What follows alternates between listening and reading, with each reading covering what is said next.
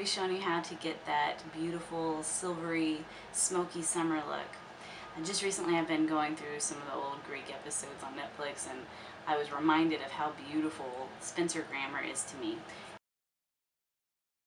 And I just think that she's got the prettiest, biggest doe eyes, and she always had really pretty silvery tones on her eyes. And even though it's a bit dated now, I still think that look really applies to today. A lot of people are using a lot of those silvery and almost kind of taupe-like colors on their eyes, especially during this season. And so I thought, why don't we try that out? I've been getting a lot of requests for eye demos, so I thought it's a good excuse to do that. Today I am trying out the Revlon Photoready airbrush foundation, and this is in Shell, which is probably the lightest one they have there. And I really like it. It's a bit of a dewy finish. I think it was supposed to be more of like a satin finish, which I kind of like. I like the way it came out with just one application of it, but I actually did build on it. I did about 2 layers of it, and I do really like it. I don't know that I would necessarily put it in the same category as like Makeup Forever HD or even the Smashbox Camera Ready, but I do like it. It's pretty good. And then on top of that, I also did a bit of concealing with Select Coverup from MAC. So that's my palette. I've already got that ready, and I've done my brows as well. Okay, so we're going to start out with our eyes, and I actually don't even have any primer on or anything on my eyelids. I'm just going to use a matte shadow today. And basically, I want to start a nice base with this. I'm just going to use a flat brush. I'm going to pat it right on top of there. You notice I'm not brushing it on, because whenever you do that with your eyeshadow, and especially when you're using brushes, basically just get a spray out of shadow all over your face, especially on this end. And if you have already done your foundation, you really want to be careful that you're not ruining it all by just getting shadow all over it. So just get a good amount on your brush of the product and pat it right on top of there, and you'll get a lot better application with it. So you notice I'm going right along the inside and all the way up to my crease there. Alright, it's just really nice and muted, kind of a gray tone, but it has a lot of beige in it as well, so it'll work really well being blended into my crease as sort of a nice transition between the eyelid color and my highlight color. Okay, and next I'm going to take a blending brush, and I'm going to go right into that crease, and I'm just going to blend it in so there's no line. The biggest trick to making a smoky eye look pretty is to having a nice blended smoky eye. That's really the trick to it. There's not a whole lot to a smoky eye other than just having one. It's supposed to look like you have one solid color on your eyelid, and that's a darker, deeper color that's going to bring out whatever eye color you have. But the only way it looks good is if it's blended and if it looks smooth. Otherwise you look like you just have 2 black eyes, you know. So that's all we've got so far as our base. Now I'm going to go ahead and go up here and do my highlight. I'm just going to use the other side of that flat brush. And I'm just going to kind of pat in a little bit of a highlight color right there. I'm going to bring it down and kind of blend it into that matte color we just did. Okay? And because the matte color I use it does have a lot of my skin tone in it, you can already tell it kind of looks pretty natural of a transition. So I'm just going to go back over with my blending brush, windshield wiper motions almost. I'm going to blend the 2 together. Okay, so now I'm set. I've got a base at least of what my eyeshadow is going to look like. Okay. Now I'm going to go on top of this with the color that's going to be my smoke out color, and this is a deep, smoky, almost kind of a pewter gray color.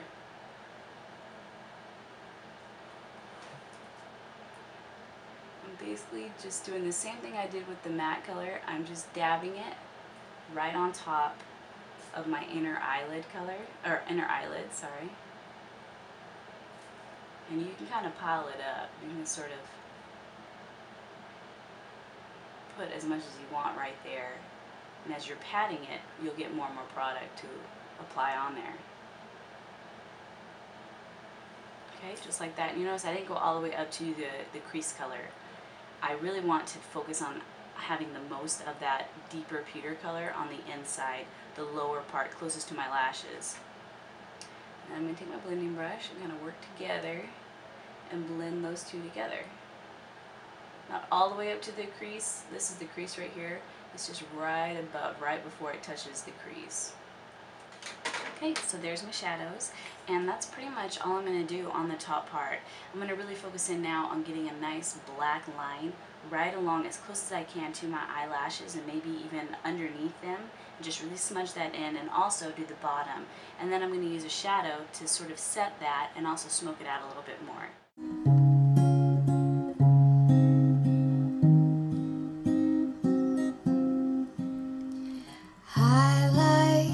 Stars when they're shining, but I fancy them more near to you, 'cause after a long day of crying out the blues, darling, it's just you I adore. For minutes they turn into hours, and worries they all are. Okay, so you see, you don't have to get like totally perfect with the eyeliner. This happens to be one that smudges pretty easily from MAC. It's a Smolder eyeliner, but if you set it with a powder, it pretty much, or an eyeshadow, it pretty much doesn't move. It won't budge. It'll stay in pretty good place for you. So that's what we're going to do. I like to use that for smoky eyes though, because I can get a good smudging with it, which is really the look I like to have for a smoky eye anyway. And next I'm going to take that same darker pewter color that I used on my lower lids, and I'm going to get an angle brush, and I'm basically just going to smudge the two together with an angle brush. You can also use a pencil brush for this. I wish upon a star to dream with you instead, 'cause I like the feel of dancing, but I fancy it more with you. You'll notice whenever I am using my angle brush with this, I am brushing it right in, but the whole point of bringing the two colors together, the pewter and the eyeliner color, which is just black, is to really make them smudge smoothly together. So there's no holes or gaps between the lashes or anything. It's just all one uniform black eyeliner look. Next I'm going to make it a little bit more dramatic, and I'm going to use almost a pearly iridescent white color. It's Vellum from MAC. And I'm going to take that and I'm going to smudge just a little bit in that lower eyelid, right on the inside of my eyelids. It just gives it a little bit more of a dramatic look and brings in the blue that I have in my eyes. It'd look great with any eye color though. And this is awesome stuff. The one side is for your primer, and the other is the actual mascara itself.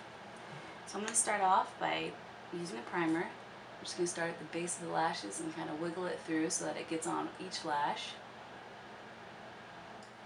And then use the mascara. The reason why I really like this stuff is it gives the illusion almost to me that I have fake lashes on. It gets that really full, almost like they're more dense of eyelashes, which I really like that look.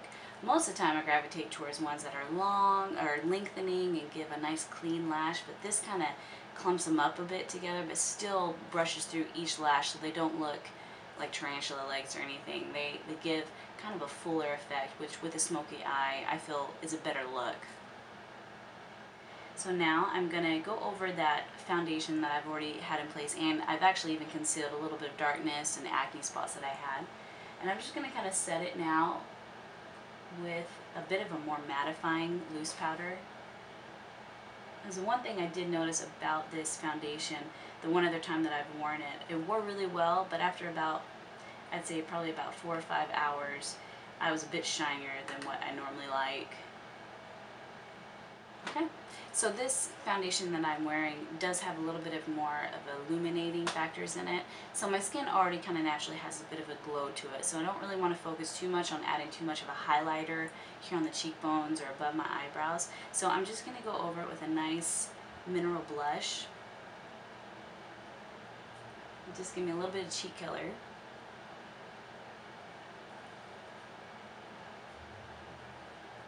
And then for lips, I'm actually going to wear a bit of more of a baby pink.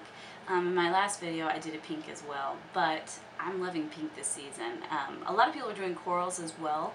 I like coral, but a lot of my clothing and style, personal style, actually looks better with more cool tones. It's probably just my own preference because of my own personal coloring, but I just got one of these new Just Bitten lip balms from Revlon, and I love them. I think they're awesome. They actually stain the lips, so you get a little bit of a longer wear out of them.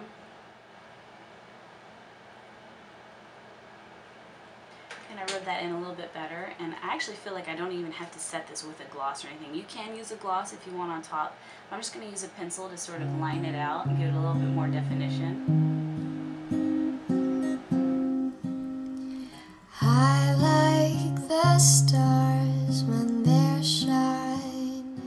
And there you have it. That is my smoky, silvery summertime look, and hopefully you like it. Please feel free to subscribe or leave any comments or questions that you might have regarding makeup or any of the products I use today, and thanks for watching. Darling, it's just you I adore.